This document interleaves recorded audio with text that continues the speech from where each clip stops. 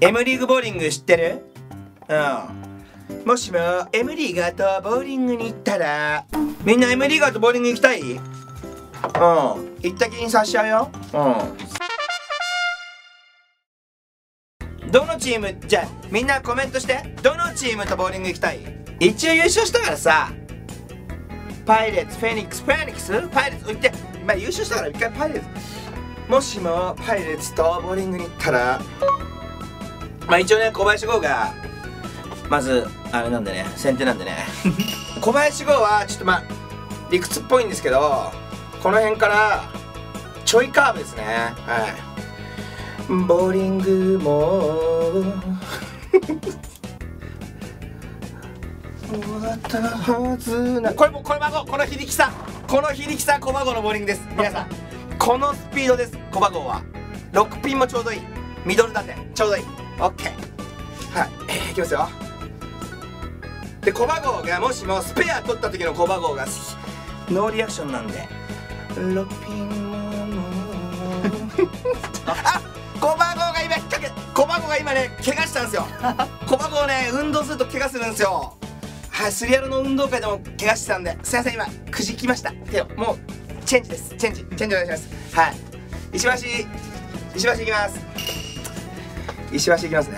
はい、石橋は意外とですねクールに見えて、意外とね感情すごい結構起伏激しいんで、はい、でパワー系ですね。石橋ね太ってるんで、この辺タップタップしながらタップタップタップタップタップタップタップタップタップタップタップ、あ、ちょっと奥さんから LINE 来たんでちょっと待って。石橋は遊んでる時に奥さんから LINE 来ると全てを中断します。ちょっと奥さんから LINE が、はい、全てを、はい、石橋の場合はしょうがないんでいきます。意外とパワー系です。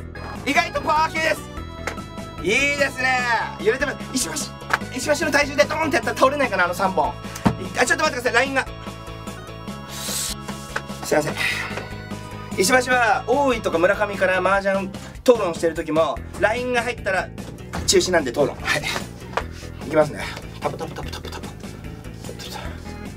いくよみなみっき見ててパワー系、あ、早く振り怒られて、石橋は怒られてんの、ストレートでした。怒られてんのよ。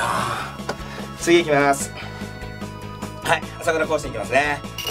朝倉甲子園、はい、車買っただけで炎上する朝倉甲子園いきます、はい、大した値段でもなかったのになぜか炎上してしまった朝倉甲子園いきます。なかなか投げません野球だったらボークです。はい、朝倉は自分の満足いくプレーができないと何度でも仕切り直しますね。はい、そして満足のいく、でもプロはこっちから投げてたな。今朝倉甲子園ですよ。ちょっとカーブ投げます朝倉は今の朝倉っぽくない？手前で馬ぶって今ツイッターします。今なんで1品も足らなかったのかツイッターします。はい、よし今ツイッター、今なんで1品も倒れなかったのかをツイッターで反省しました。はい、反省した後の朝倉半端ねっすよ。はい、能力が高いですからね。点本位2回取ってるんでいいぞ。あ、ちょっと奥さんからメールちょっと奥さんからメールと LINE これちょっと、はい、いきますよ。おい、これですよ。どう？ほら反省を生かしてるでしょ確かにこれだ、まだプロ入り2年だからね、プロ入り2年3年だから全然いいじゃないですか。はい、さあ皆さん大好きアッキーナ、はい、登場から入ります。にゃーにゃんにゃんにゃーん、おい怖い顔ね怖い顔で入ってきたよはい、彼女はちょっとねこう彼女も結構朝倉系ですね。こうカーブ投げますねカーブ、はい、朝倉系。ただ彼女の場合は華奢なんで腕が細いんでゆるーくこれぐらいのスピードです。いや無理でしょそれ無理でしょ。華奢すぎた今の華奢すぎ禁止ね。チョンボですよ。にゃーにゃんにゃんにゃー連投してきました。はい、本番では見れなかった、はい、本番では見れなかった時の水原希菜の真剣な顔いきますよ。いきますよ。最後首かしげますからね。いきますよ。そこまで見せて、俺の首のいくよ。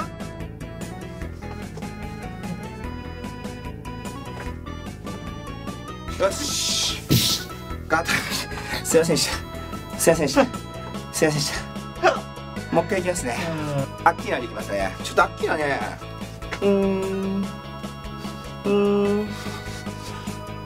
ここかな。ほい、どうですか。うわー、なんだよこれ。不思議な馬鏡です。はい、日本不思議なシャンポン待ちですね、水原は。はい、こっからですね。こっからでにゃにゃにゃにゃ、最後感無量になっちゃう。普段は冷静なクールだけど、最後感無量になっちゃう水原希菜。お、うまいこれですね。水原さんスペア取って優勝して来られんぞ来られんぞ水原。いやー、どのチームとボーリング行きたい？どこが好きなんだよ。ファイナルチームってあとどこだっけ？桜ネス行くか。桜ネスとボーリング行く？やる？こっちから入った方が M リーグっぽいな。M リーグ。マムが笑顔でボーリング場の近くに引っ越してきたマムやりますよし。マムはね、でもね、昭和勢だから意外とボーリングに関しては結構フォーム美しいっすよ、佐々木さんは。はい、佐々木さん結構こうですよ。中山律子世代なんで、これ知らねえか。爽やか律子さん、これぐらいの、これ、あ、ちょっと待って、マムはきっとこのグローブつけますね。つきますね。こういうなんかこう絶対つきます。手首固定の、はい、昭和30年代を彷彿させる、こうですね。そしてこうからのこうですね。マムはしょうがないですね、今ペナルティー。マムはちょっとちょっと勝敗とかやっちゃったんで、今のは勝敗しました。はい、すいませんでした。はい、今勝敗ですね。勝敗しちゃったんで、もう一回いきますよ。勝敗の話すんなよ、怒られるからな。こうです。ほとんダメ。じゃあちょっとカーブかかっちゃったよ。すいません、すいません、すいません。あれ、終わりっす。ちょっと待った、パイレーツの投球だったの？いや、俺桜ナイツ1ゲーム目だと思ってた。今から桜ナイツ。今から桜ナイツ。今マム、ごめん、俺がジョンブだったわすいません、こっから桜ナイツ。すいません、失礼しました。それ間違えてどうすんだよな。佐々木さん先輩だからさ。よっしゃー、行くぞ。でも今練習できたもんな、1回な。ちょっとね、どう？足りない。足りねえな。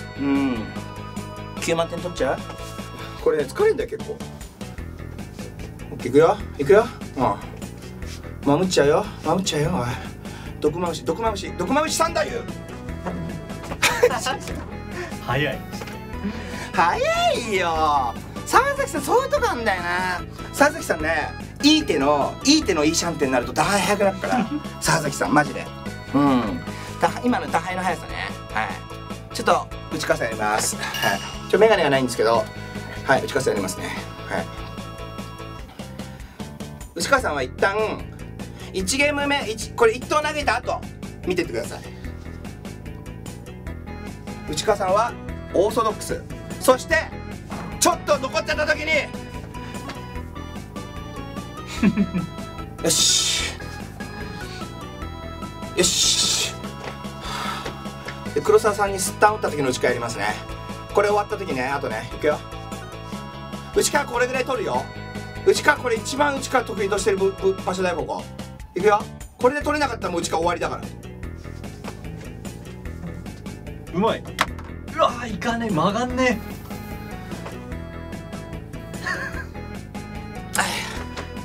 よしよし。今の内川ね、今の内川岡崎来ちゃう？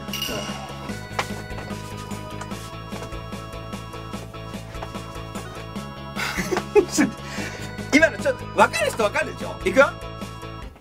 にゃーにゃんにゃんにゃー。にゃにゃにゃにゃにゃにゃ。美しいってことだよ。いくよ。で彼女今までの出てきた登場人物の女性とは違うから。何が違うって、球のスピード違うから。やるならマジでやるから。可愛いこぶるとかねえから。これが最後の球だから全部同じじゃね。残ってんの全部同じじゃね。残り方一緒。マジで。2戦目。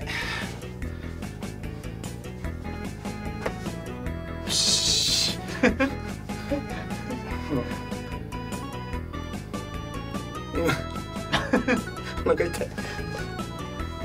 これ見て。おお、すげえ。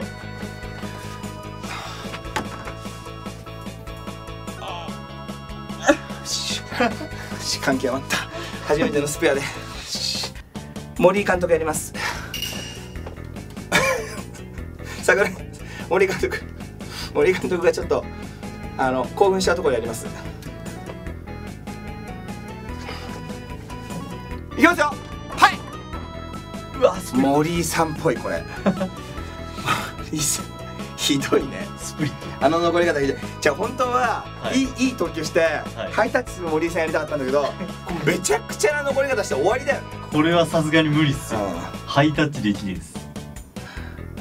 ちょっとチームが途中ねファイナルに入ってめっちゃ調子悪くなっちゃって、ちょっと優勝が苦しくなった後の森井さん、これしょうがないもんなもうな。どんまいです。これが森さんなんで、はい、控室でいつもやってるんで。最後沢崎さんが敗戦処理というかね、最後綺麗にもうあれ誰が言ったってさ優勝のねチャンスがあんまりなくて、誰が言ったって苦しいじゃないですか。それを沢崎さんがいやもうそういうのは俺が被ると。いろんな批判起きるわけだって、リーチしても批判されるし誰かから上がっても批判されるわけ。もう優勝のチャンス少ないから。だけどそこで出ていった後の沢崎さんの感じやりますね。いきますよ。最後美しいまぶたほれあっちまたスーピン。なんだよあれよ、スーピンって言うなよ。6ピン倒して4ピン残ったことをスーピンって言ったらもういよいよだよ。こっから沢崎さん地位させねえから。沢崎さんが地位させねえと俺も困っちゃってよ。試合になんなくなっちまったよ。よし行くぞ沢崎先輩、最後行けよ。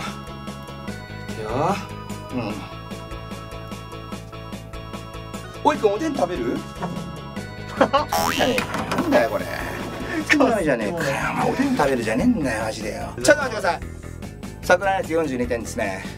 今んとこ優勝はライデンです。失敗しました。アベマズと行く？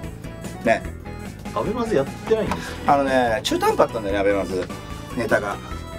じゃあまず行くわ。もう一回やり直します。チャンネル登録高評価よろしくお願いします。こっちの動画も見てね。